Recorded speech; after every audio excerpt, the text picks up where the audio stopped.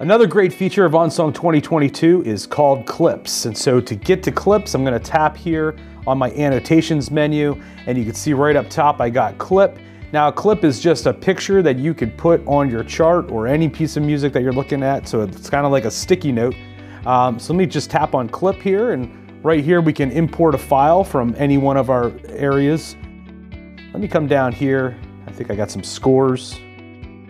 I'm going to choose Bach, and that's going to import a PDF. So I can either import an image or a PDF file. I just got to pick maybe the page for the PDF, and now I can actually crop that image. I can kind of take a look at just one part of this score, maybe just that top couple measures.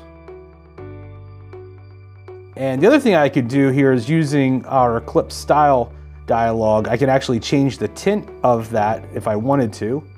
I'll just keep it black. I can also make the background transparent, which is really cool.